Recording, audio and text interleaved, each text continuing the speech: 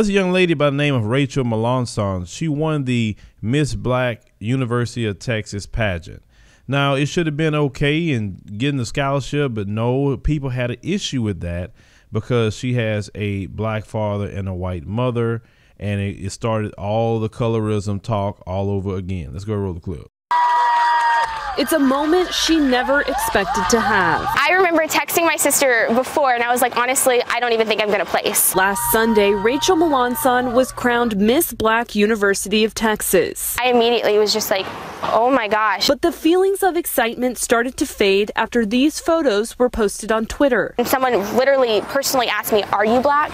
Can you prove it to me? And I was like, yes, my dad's black and my mom's white. Members of the Iota Delta chapter of Kappa Alpha Psi, a predominantly black fraternity, say they have two qualifications for entering their annual scholarship pageant. You have to be a woman and you have to have some African American in your heritage. I don't fit the stereotypical look that you would think a black person would fit. And Malonson says the avalanche of tweets she got because of it got so bad she had to delete Twitter off her phone. This one guy, he said, kind of sad that the black community didn't have the brass to limit the pageant to only women that looked black. We asked UT psychologist and professor of African Studies Kevin Coakley what he thinks is driving these types of responses. People of African descent who are more phenotypically black, if you will, have not gotten positive messages about their looks.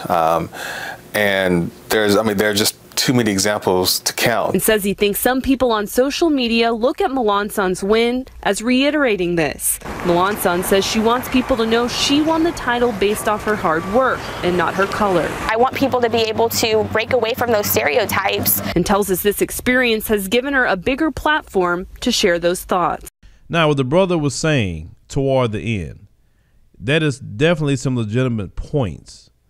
But the issue for me, and I still keep seeing it as a colorism thing, and we have to admit within our community, the colorism issue is more female based than anything, because we have brothers that are biracial and you don't hear the brothers talking about, oh, this light skinned dude and won again. You know, we don't have that issue. And I'm trying to handle that with kids' gloves and not just go off about certain things. But I just want to make you think a little bit.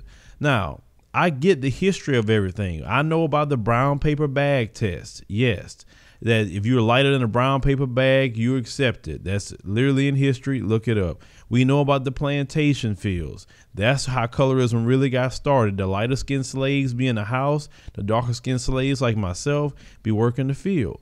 That's who are the originator of colorism. But see, the thing is, we have carried colorism ourselves way after slave master don't have his hands on us like that. The brown paper bag test has been gone, even though we still kind of see it here and there, but it's gone. It's not like literally put a brown paper bag to your skin and then that's how you get opportunities. We are perpetuating that within our own group. And the mentality that a lot of us have is our problem. And if we could break the chains of that mentality of colorism, then we could move on. Now, with this situation, I would understand you being upset if Rachael Dolezal won the Miss Black University of Texas pageant. I would get it because you would be right. But she do have a black parent. And I did a live stream about this a while back called The Black Police. There are people in our community always trying to police who is black. I have two black parents, but yet when I ran my DNA, I'm not 100% African. I'm not. You can run your DNA with two black parents. You're not going to be 100% African either. You're going to have some Caucasian in you somewhere due to the plantation field, or maybe your ancestor, whatever, got with a Caucasian person. We don't know, on their free will.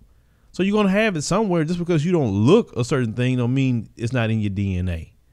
And we talk about how we hate racial oppression. We hate to be treated different for the color of our skin, and so on and so on. So why would we do that to her?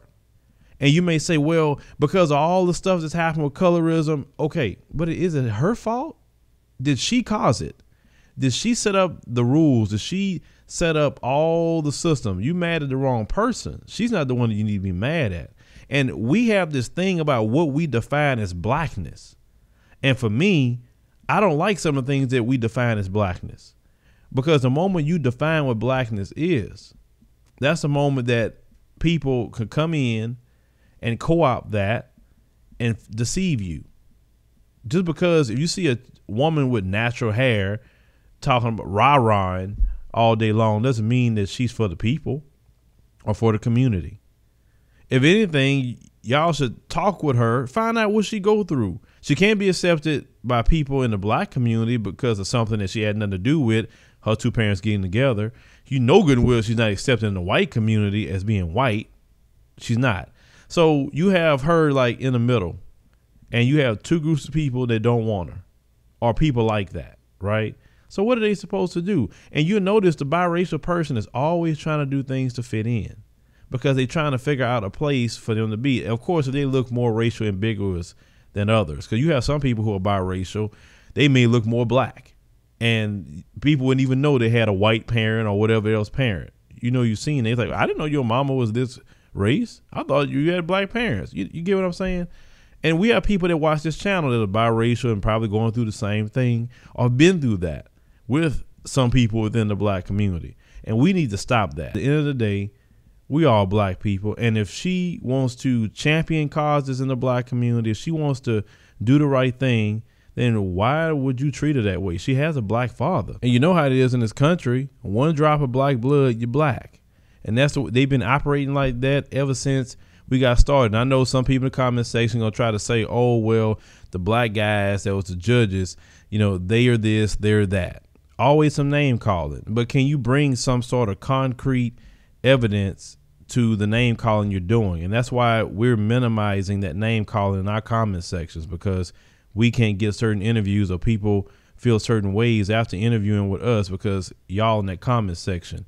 So we definitely gonna clean that stuff up, because some things in this comment section don't make sense. You can have a disagreement, which is fine, but all the name calling and all of the stuff that really has to stop. But you can't blame her for a system that she didn't set up.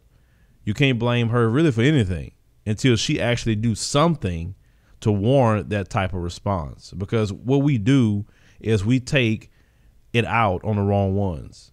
And I don't think she should be the one to be handled that way by those in the community who are mad at those who created a system that hurts you like that. But we're going to talk about colorism and get a little bit more in depth about colorism on a statistic level and doing some more research as well. It won't stop. And I notice it is a major issue with the women, more so than the men. And I got to really dig deep and find out why. Check out our Advised Media Network Teespring store. You can pick up some merchandise that will support the show. And also join us on Patreon for a minimum of $2 a month or $5 per month. You'll get different perks at different levels on Patreon. Leave me a comment. Let me know what you think about this. Share the video, like the commentary, and subscribe for more news stories.